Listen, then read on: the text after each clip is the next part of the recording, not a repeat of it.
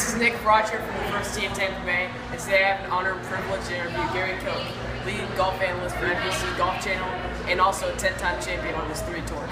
How you doing, Gary? Nick, I'm doing well. How about you? I'm doing great. All right, Mr. Koch, you have accomplished so much in the world of golf, but what amazes me is your charitable efforts with the first tee program. Can you talk about the first tee and how you got involved? Well, I got involved, Nick, actually through Mike Cooper years ago when it was called Urban Junior Golf.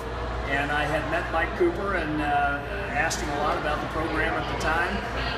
Got involved somewhat, and then when it became the first tee at Tampa Bay, I tried to increase my involvement, and I've been involved ever since. That's good. You have seen and played with maybe the 2 best players ever, Jack Nicklaus and Tiger Woods. First, what are your memories from the 1986 Masters? Well, the 1986 Masters, Nick, I actually played in front of Jack Nicklaus on that Sunday afternoon when he shot the 65 to win when he was 46 years old. My playing competitor was Bob Tway. The 2 of us played right in front of Jack and Sandy Lyle, and I remember it being very loud, very loud. The crowds were ecstatic, as you might imagine, with Jack doing so well, and it got to a point where Bob and I would have to literally look back, make sure Jack wasn't playing a shot while we tried to play. But it was certainly a very memorable afternoon, one where the hair on the back of my neck was standing up quite a bit. What's your favorite hole in the Masters course? Favorite hole at Augusta? Probably number 12. I'm not sure Jordan Spieth would say that, but I always liked number 12. It was a great short hole. That's good. You called the 2001 Players Championship. Your better than most call of Tiger's putt on 17 at Sawgrass was amazing. What are some of your memories of Tiger dominating the sport? Well, Tiger played the game for a short period of time there, Nick, really unlike any other player that I had ever seen. I had the privilege of playing with Jack a lot, playing against Jack a lot, and Jack was clearly a dominant player in his time frame. But Jack had some areas of his game that by tour standards were really somewhat average. I mean, his short game around the greens, his bunker play, were good, but I wouldn't call them great.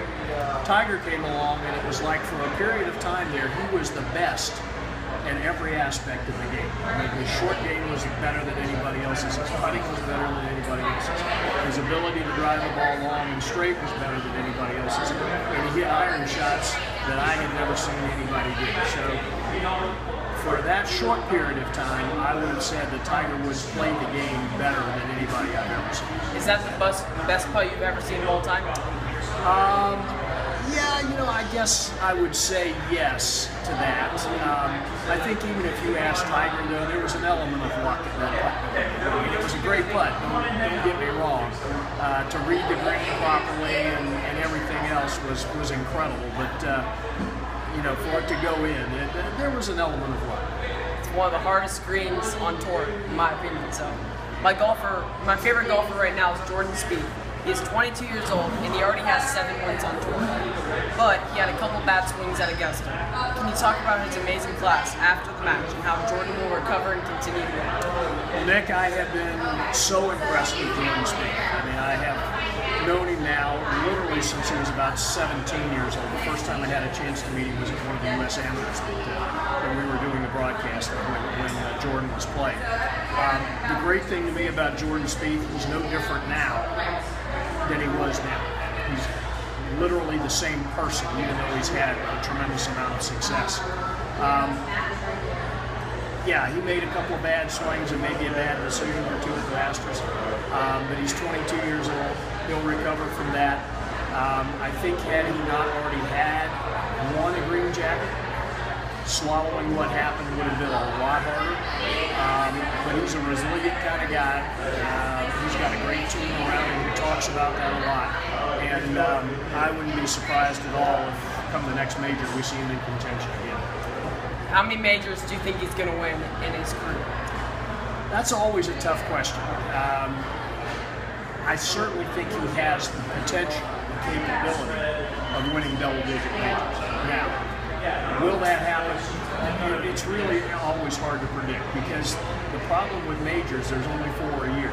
So even if you have a really lengthy career that say lasts 20 plus years, you only have X number of chances to win compared to regular tour events.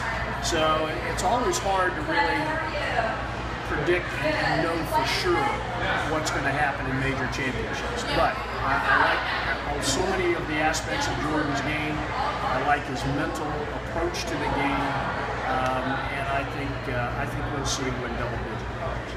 All right. I'm 13 years old and want to play on the PGA Tour. After my playing days, I want to do your job. What should I be doing now to prepare?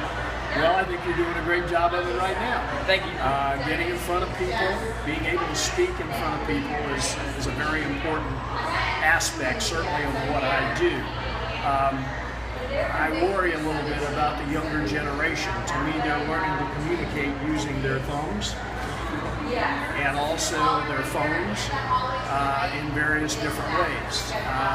What I do now is about communication skills. You have to be able to tell people what's going on. You have to be able to hopefully add to their enjoyment of what they're watching by adding facts, maybe statistics, maybe little stories about the person they're watching.